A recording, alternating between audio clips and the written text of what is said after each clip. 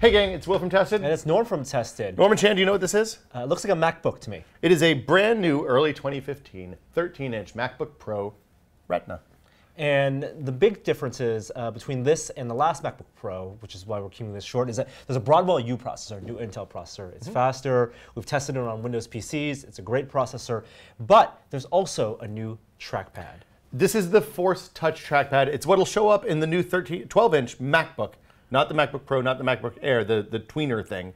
But it's notable because it doesn't actually click. Normally the trackpad moves. It clicks when you click it. So when you look close to any standard Apple trackpad, which we've maintained is the best laptop trackpad far and away. Far and away. When you click an old one, it actually recesses, and it recesses further on the bottom than on the top. Like if you try to push on the top, it actually doesn't click in. It does in the middle, and in the bottom, you can actually noticeably see it recesses in.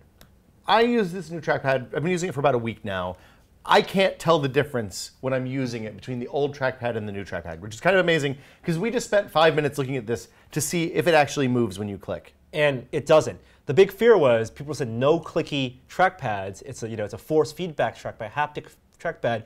We were afraid. We thought that we like the click. We like it when it pushes down, it feels like you're depressing something. The click is part of what makes the Apple trackpad good. It means that when you touch with one finger, you feel the click, you know you've made a selection. When you hold with two fingers, you know you've made a right click and made a selection. It's definitive. The new one uses a couple of, four, I think, actually, electromagnets to provide haptic feedback to the pad so that when you press, it has the exact same haptic feel of the click without the trackpad moving at all. It's absolutely bananas. It also... Yeah, it's very convincing. I can't say this enough. We just spent 5 minutes pressing the trackpad and looking at it really closely to see if it was moving, and it is absolutely not moving. Yeah. The other thing it does is it has more sensitive pressure, so it's pressure sensitive in addition to being just touch sensitive. And you can see, I'm in the wrong window here, but you can see that in effect by you click and then press harder to perform certain actions. And you can figure those actions in the system preferences. I have it set right now to do an expose for only the application that I click on, or if you're in Safari, then you can do the click to do a search. Here we go. Yeah, and it'll search the dictionary on your Mac. The force press is less interesting to me on the Mac. I find it to be a little bit fiddly, and I just use like a 3-finger swipe to do the same thing.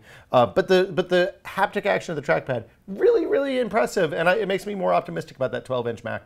And also, it's the same technology Apple is putting into the watch, and presumably, this kind of is looking to the future. I can imagine phones, tablets, the iPad and the iPhone having this type of force feedback technology, which I think if you compare it to other phones that you do a type of haptic feedback, they vibrate the phone ever so slightly with the virtual keyboard. This feels way more like an actual click. I would probably leave this on if my keyboard clicked with this. Exactly. It's unclear to me whether it's the same technology in the Apple Watch or if it's just the same name with a similar technology. So we'll find out more about that later, I'm sure. But for the future of trackpads, don't worry. It's still, even though there's not technically a click, it feels very much like one. My finger thinks there's a click, even though my eyes and my brain know there isn't. We'll see you guys next time. More stuff next time. Bye. Bye.